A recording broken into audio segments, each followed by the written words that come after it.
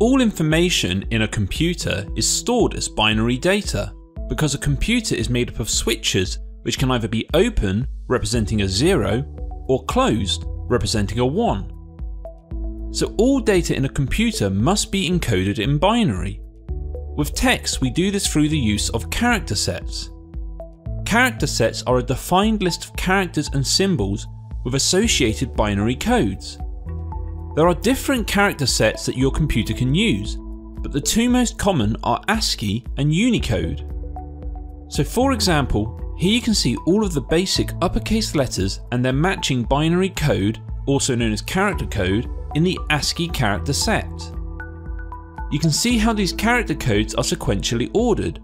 A is 01000001, 65 in decimal, while B is 01000010, 66 in decimal. This is true for other parts of the character set, like lowercase letters and numbers. There is a logical order to them. ASCII uses 7 bits to represent each character. This means it can represent 128 different characters.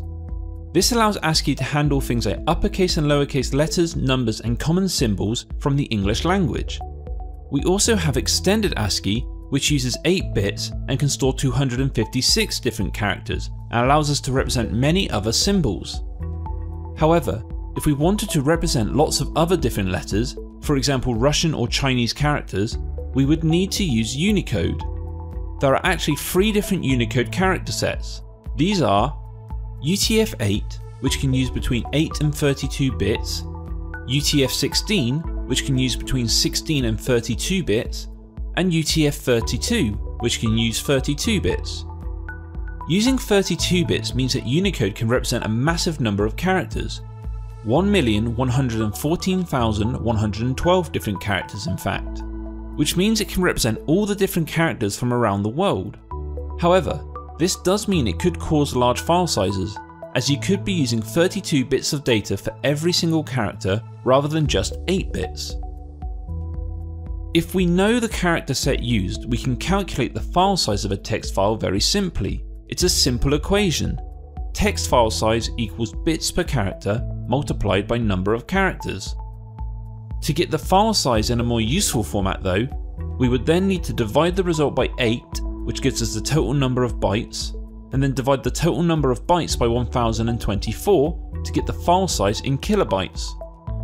So if we had a text file with 55,000 characters and it's using the 7-bit ASCII character set, then 55,000 multiplied by 7 equals 385,000, 385,000 divided by 8 equals 48,125 bytes, 48,125 divided by 1024 equals 47 kilobytes. Much like with characters, images are stored as binary too. The simplest form of image is the concept of a bitmap. A bitmap is exactly what it implies. It's a map of bits of different colour. By a map we basically mean a grid, where each square is called a pixel and can have a different colour. Let's look at a simple bitmap where a 0 is black and a 1 is white. If we were to look at this as a binary sequence, it would be 10001, 11011, 11011, 11011, 10001. If we were to look at this image on screen, it would look like this. So each cell, or pixel, just needs 1 bit of data to store black and white. But what if we wanted to store more colours? Let's say we wanted to store 4 colours. We would need 2 bits. For example, 00 equals black, 01 equals blue, 10 equals green, and 11 equals white. So you can see how the number of bits used for each pixel will affect how many colours we can use to make our image, and this is what is known as colour depth. Rather than 1 or 2 bits though, it's more common to have 8-bit, 16-bit, or even 24-bit colour depth. If we had 8 bits, we could store 256 different colours. With 16 bits, we can store 65,536 colours. And 24 bits would allow us to use 16,777,216 different colours, which is known as true colour. The greater the colour depth of an image, the better quality the image will be. An 8-bit image using only 256 different colours would never be able to show the subtle shades of colours we would need, and so the image would look of poor quality. But 24 bits gives us enough colour to show real life quality images. However, a greater colour depth means more data per pixel, so file sizes will be much larger. Another factor that will affect the quality and file size of an image is its resolution. This is the number of pixels in your image. You see, the grid that makes up our image can be of different sizes. For example, our grid might be 8 pixels wide by 5 pixels high, or it could be 16 pixels wide by 10 pixels high, though normally it would be much larger, such as 1024 by 768 pixels. A higher resolution will mean that your image will be of better quality, as there will be more pixels being used to make up your image. We can actually very simply calculate the effect that colour depth and resolution has on the file size of our image. We simply perform the following steps.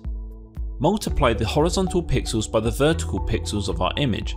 This gives us the total pixels. Multiply the total pixels by the colour depth.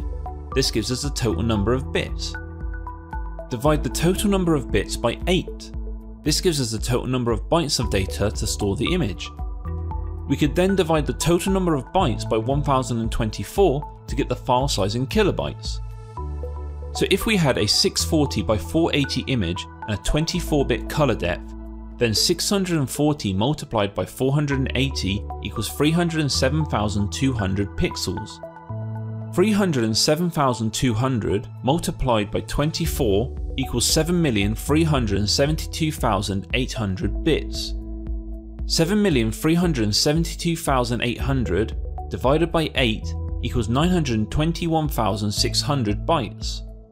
921,600 divided by 1024 equals 900 kilobytes. So, all text and images are represented as binary data. 127 characters are represented as ASCII codes. If you want other characters from other languages, Unicode is used. Bitmap graphics store images as a grid of pixels. The number of bits of data per pixel is the colour depth. The greater the colour depth, the more different colours your image can have. The number of pixels in rows and columns is the resolution of the image.